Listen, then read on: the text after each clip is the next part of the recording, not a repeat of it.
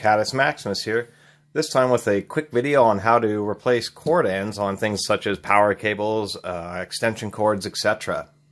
Or replacing the plugs. This time we're actually going to do the receptacle. I'm going to do both ends on this extension cord, but we'll just do the receptacle in the video.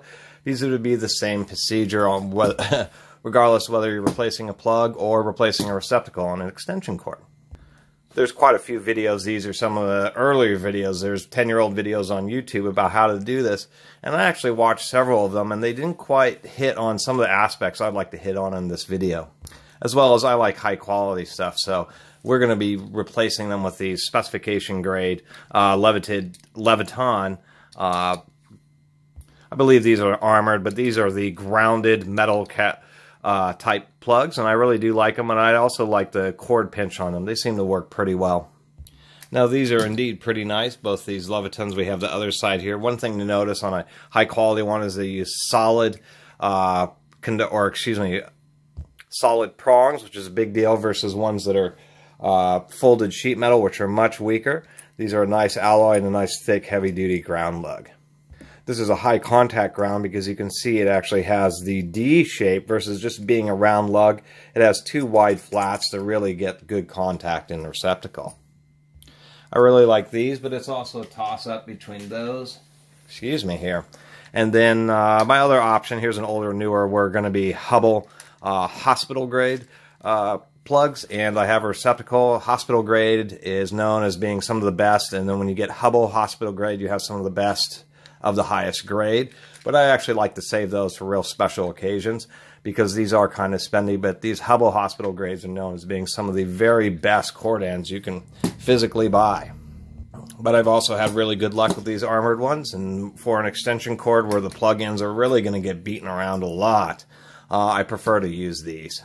So the aspects that I wanted to cover about this is, one, a lot of people use a utility knife to actually cut this outer insulation. I've always had hit and miss because oftentimes I do end up nicking the insulation on one of the inner wires. So this time I'm actually going to use a small pair of little cutters to cut it away. It would be the longer process, but unless you're replacing cord ends for a living, it's not a big deal. The second thing a lot of people do is they don't always cut away the cord packing, which is what you're supposed to do. And thirdly, and most importantly, was one of the aspects of, and we'll go ahead and get this open here, is orientation of the wire. Now, when you have a power cord coming out of a tool or an appliance or something, the manufacturers don't always get it consistently. Also, this issue I'm going to talk about only really applies to 3-conductor because 2-conductors don't really have much of a problem. But when you have receptacles, we'll use this Hubbell because it uses a shiny and a brass plug. But when you plug something in, at least in North America, you have a wide and you have a narrow. The narrow is the black wire, what's known as the hot, and then the wider one is known as the neutral. Now, what often happens is you'll pull off the end of the cord, maybe you're doing both ends, and in the back of this, since we know that that's the hot, that would be on the left-hand side. So in this case, we want the black wire in the left-hand hole. Let me make sure I have this oriented. The neutral in the right-hand hole, and of course ground in the bottom hole. But what happens is as these are wound, on the other end, this is reversed. The black and the white are reversed. So if you were to use and this extension cord was assembled properly, if I were to put the receptacle on the other end of the cord, in order to get the ground to face downwards, the black and the white would be on the wrong sides, and I'd have to twist them over themselves to get them into the back of the plug, which is a bad idea. So you always want to pay attention that you're actually putting the receptacle on the proper end of the cord. It's surprising to think of a piece of 3-conductor wires having a front and a back, but it does, and it makes a difference when you're replacing the cord ends. I have a flashlight here, and I wanted to show inside what makes a real nice cord end. Is you can see the heavy-duty plates. You can see on the hot side where it's a folded over piece of metal, and there are 2 ridges that press against the flat inner plate. That's really what makes a high-quality plug. Whenever you look inside plugs, usually it's just a couple of pieces of metal that go on each side, and oftentimes on extension cords, it's even worse. It's actually a piece of sheet metal with a slot stamped into it, and they make a terrible connection. And even on 12-gauge extension cords like this, it's real surprising that they do that. This type of a cord end is very stiff, especially when you use a standard or a specification. It really holds on tight. It's hard to show in the video, but it's surprising. And you always get a nice solid connection. So we'll just go ahead and strip this wire. You will want to strip as little as possible, and that's always one of the tricks to these, is just getting barely enough. Because one of the issues, and I've always found as a personal pet peeve, is how often cord ends are replaced and just too much wire has been stripped, too much of the outer insulation has been cut down, and really it's not much. That's probably optimal right there, to tell you the truth. And so I'll just go around with this pair of cutters and just snip this off. This will only take a second here.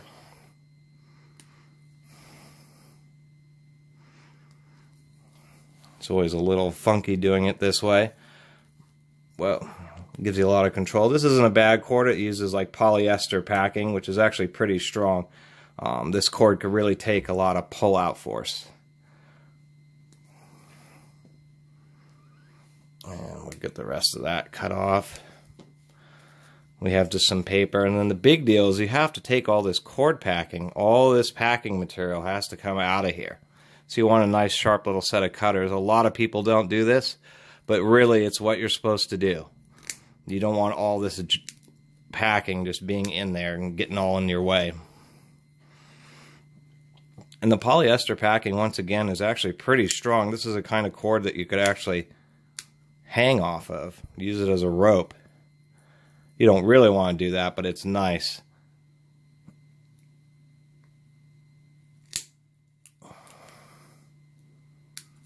And these cutters aren't the sharpest. And now we have our 3 little conductors. Now we want to strip these. Now you can use the strip masters, the automatic wire strippers, but since you have so little space, it's difficult to do that. So we'll go ahead and use a traditional set here. We'll use my Greenleys. The second thing to pay attention to is most of these plugs, like this one, they actually have a strip gauge, which tells you you're supposed to match the wire up. And there's our gauge, and you can see that you actually want quite a bit of the wire stripped. And so we're going to go ahead and do that. Maybe about a 1/2 inch of wire. This will be at the largest capacity. I found when using these style cutters that I actually don't pull on the wire when I cut them. I just cinch down like that. And this, I really like to try to not have any broken strands.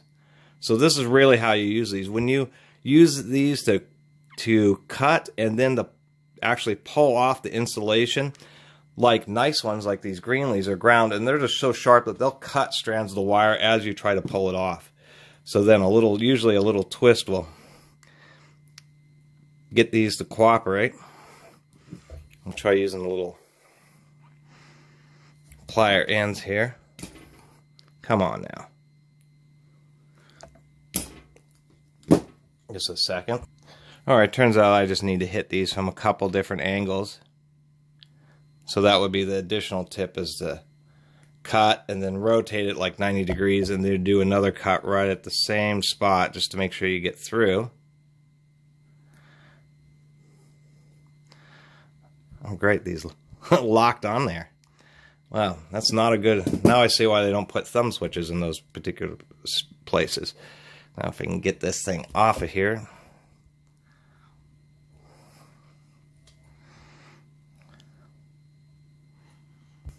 And you just have a good grip with the pliers. So now we're going to pay attention to which direction they're actually twisted. Now this looks like I've removed quite a bit of insulation here. Let me get this... I wish this would focus a little better. There we go. We'll want to go ahead and twist these in the same direction. Now it looks like I removed way too much. Now let's take a look at our... Let's get the focus going. Come on. But if we look at our strip gauge, I'm just a little bit long on the ground. On the neutral you can see, okay, so I'm just a touch long. But it's actually pretty surprising. And on the black, so I'm just a hair long on these, which is really, that's just fine, but it's surprising how much you do need to remove. So the second thing that you need to do is kind of get them in, well, After we've done that, and before you forget, you've got to slide this over the end of the cord. So we'll go ahead and loosen up the cord pinch here. And we'll open up these screws, you know, almost all the way, so we have plenty of space.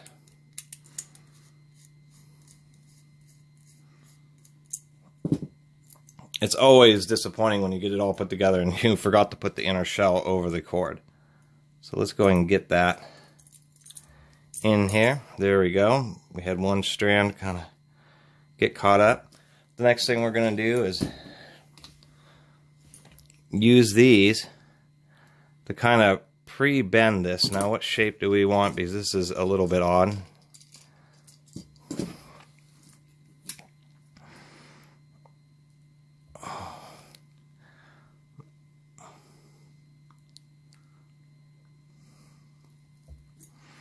And then the ground is actually really close. It's down in this area.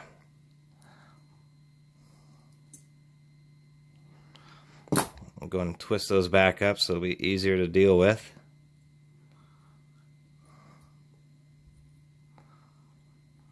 And the reason we're doing that is to try to make it a similar style of fork so that it's easy to get into the end of this cord end. And that's the other issue is people, so many times I've taken these apart and off of power tools where people have just jammed these in there and it's just strands are hanging out everywhere, and that's the worst case scenario. You don't want to have strands sticking off to the side that may come into contact with something you don't want it to. A lot of times these are actually tight, which they are in this case, so you'll want to make sure those are loosened up. You just use a very light amount of force.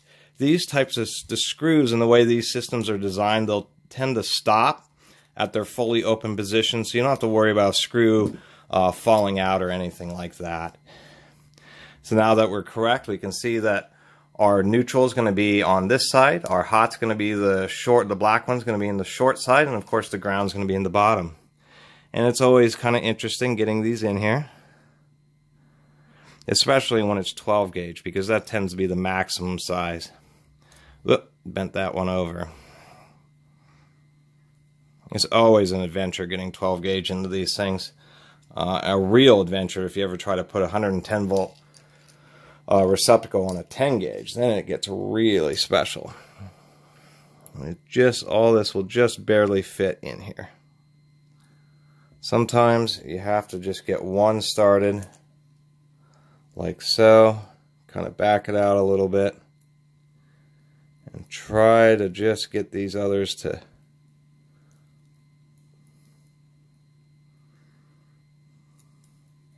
and we can see this is the most difficult part, and this is why a lot of people just don't do a very good job, because it actually takes some finesse getting these wires lined up just right, especially on a 12 gauge extension cord, and getting them all in there without having, making sure every single strand is actually properly inserted.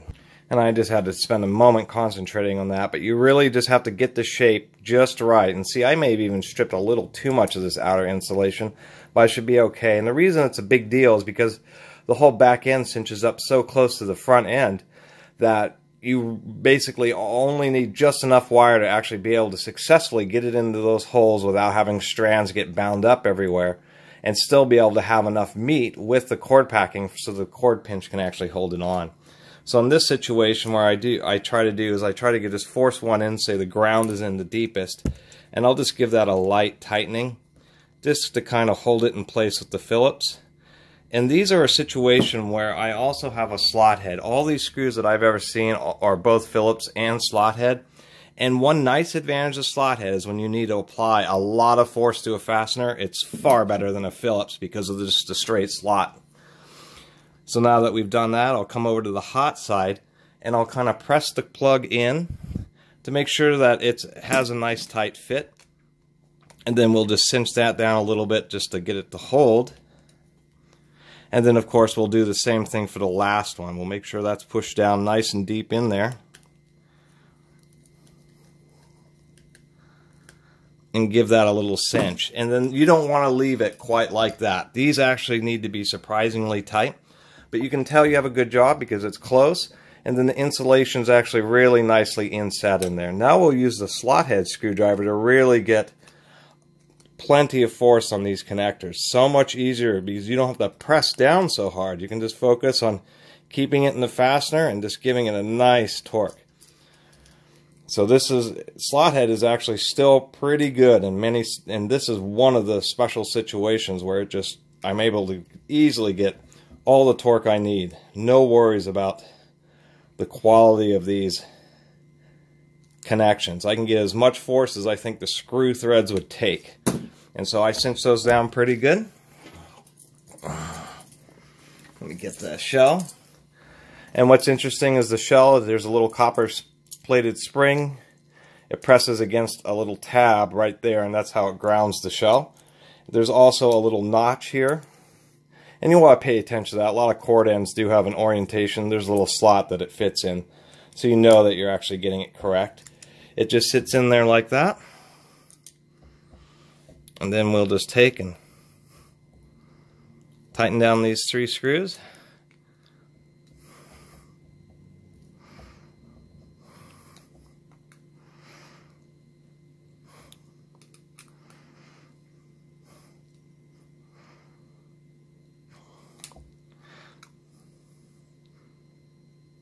You don't want to torque these too much, but you want to make sure they're in there good and tight. And so that's all it was. It actually took a surprising amount of time to do that. But now we were all finished, and we have a very nice heavy-duty cord end on this now. Oh, we're not quite done. We do need to, of course, do the cord pinch. But what we can see is that the cord and the full depth of the cord goes into the shell. So now we know we have a real nice, solid situation, a solid section of the cord to hold these, or for the cord pinch to grasp on, would be the better way to put it. And depending on the diameter of the cord, you kind of have to balance. You want it to really hold good. Sometimes I make sure it's pushed in nice and solid, but generally speaking, you do want this to be pretty tight. You want it to, in the case that you trip over the cord or anything like that, that it will come unplugged. And since this is a high-grade plug, you really want to make sure this is pinched down nice and tight. Another thing to mention on these type of Levitons here is this little cup kind of sits in a recess, and it doesn't always want to get in there level. So sometimes when you're pushing this down, you actually have to tap on the end of it to get it to really seat in the shells. And it's something to be aware of whenever using these armored cord ends.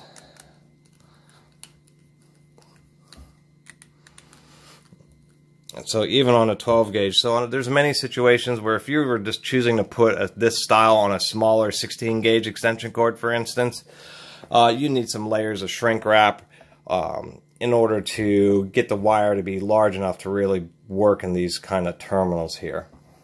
Or excuse me, not terminals, but in the cord pinch or strain relief. And it looks like we're actually getting pretty good here. And then I like to make sure that they're balanced, so maybe a little bit more on this side. And then we should be good.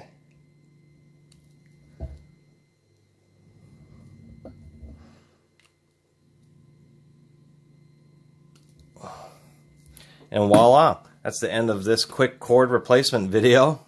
It wasn't as quick as I thought it would be, but this is probably not something that would be real applicable so many to my subscribers, since a lot of my subscribers are already familiar with doing this kind of operation. Maybe some people would find it helpful, but this is more for the general population to really show, yeah, it takes a few minutes, maybe 15 minutes to do it properly. But in this case, we have just an excellent replacement. This is solid, reliable. You know that there isn't any broken strands, so it's going to deliver the full power. And it's a cord end that will really last until the wire fatigues right here. Usually these cord ends can get tremendously beaten up. And what the worst case scenario is, they get, slung against the ground and it may break this end cap, but that's about the only thing you would ever have to worry about. Otherwise, I've seen these kind of ends get run over and just take the harshest abuse. So it's nice because usually these will still have life in them, so you can just cut the cord off when it gets too strained and then just move it on down. Anyway, I really appreciate everybody watching, and please subscribe. Catus Maximus out.